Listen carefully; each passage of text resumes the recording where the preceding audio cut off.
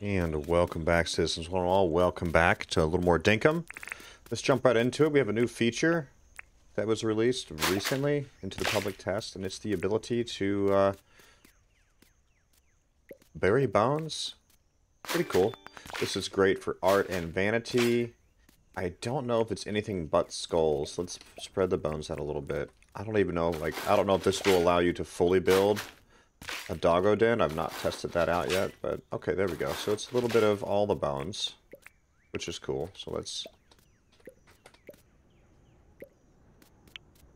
drop a few more here.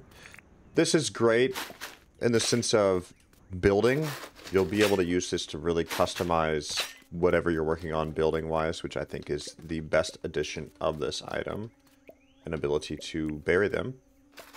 So it'll really allow you to make more unique builds than you have currently. But as far as it spawning doggos, I don't think you can fully build out a doggo pen. I think it's coded into the ground, but very cool. So you can bury bones now, and then of course simply just use a pick or a jackhammer to put them back. On that note, y'all, thought this was worth showing. Take care. Please do like and subscribe, and continue on enjoying Dinkum.